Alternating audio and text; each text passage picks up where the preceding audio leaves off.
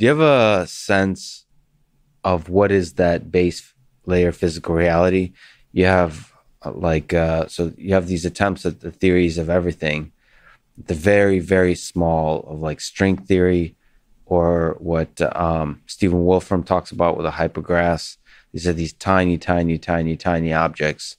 And then there is more like quantum mechanics that's talking about objects that are much larger, but still very, very, very tiny. Do you have a sense of where the tiniest thing is that is like at the lowest level? The turtle at the very bottom.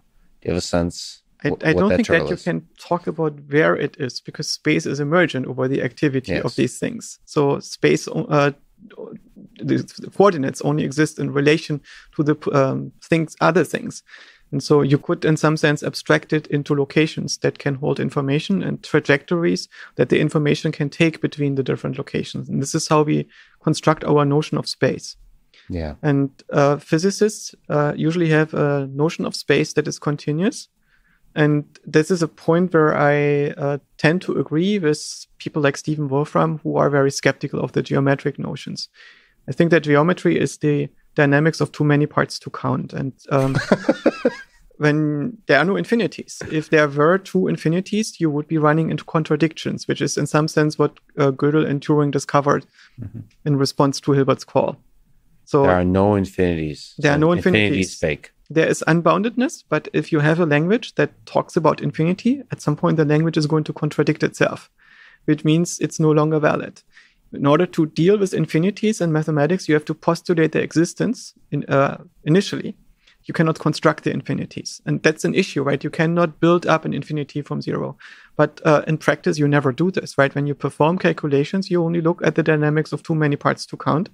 And usually these numbers are not that large. They're not Googles or something. The infinities that we are dealing with in our universe are, mathematically speaking, relatively small integers. And still, what we're looking at is dynamics where a trillion things behave similar to 100 trillion things, or something that is very, very large, because they're converging. Yeah. And these convergent dynamics, these operators, this is what we deal with when we are doing the geometry. Right? Geometry is stuff where we can pretend that it's continuous, because if we subdivide the space sufficiently fine-grained, these things approach a certain dynamic. And this approached dynamic, that is what we mean by it. But I don't think that infinity would work, so to speak, that you would know the last digit of pi, and that you have a physical process that rests on knowing the last digit of pi. Yeah, that could be just a peculiar quirk of human cognition, that we like discrete. Discrete makes sense to us. Infinity doesn't. So in terms of our intuitions. No, the issue is that everything that we think about needs to be expressed in some kind of mental language. Not necessarily a natural language, but some kind of mathematical language that your neurons can speak, that refers to something in the world. And what we have discovered is that we cannot construct a notion of infinity without running into contradictions, which means that such a language is no longer valid. And I suspect this is what made Pythagoras so unhappy when somebody came up with the notion of irrational numbers before it was time, right? There's this myth that he had this person killed when he blabbed out the secret that not everything can be expressed as a ratio between two numbers, but there are numbers between the ratios. The world was not ready for this. And I think he was right. That has confused mathematicians very seriously, because these numbers are not values, they are functions. Right, so you can calculate these functions to a certain degree of approximation, but you cannot pretend that pi has actually a value. Pi is a function that would approach this value to some degree. But nothing in the world rests on knowing pi. How important is this distinction between discrete and continuous for you to get to the... Because there's in discussion of your favorite flavor of the theory of everything, there's a few on the table.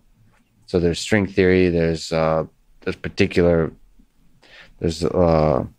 loop quantum gravity, which focus on one particular unification. There's just a bunch of favorite flavors of different people trying to propose a theory of everything.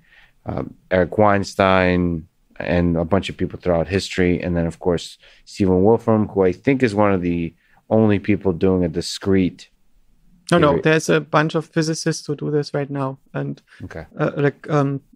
Toffoli and Tomasello. And the digital physics is something that is, I think, growing in popularity. But the main reason why this is interesting is because it's important sometimes to settle disagreements. I don't think that you need infinities at all, and you never needed them. You can always deal with very large numbers, and you can deal with limits, right? We are fine with doing that. You don't need any kind of infinity. You can build your computer algebra systems just as well without believing in infinity in the first place. So you're okay with limits? Yeah. So basically, a limit means that something is behaving pretty much the same if you make the number larger, right? Because it's converging to a certain value, and at some point, the difference becomes negligible, and you can no longer measure it.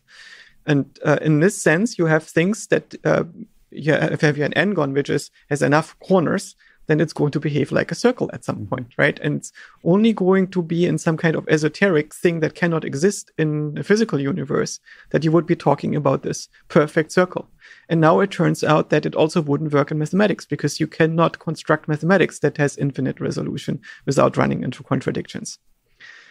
So that is itself not that important, because we never did that, right? It's just a thing that some people thought we could. And this leads to confusion.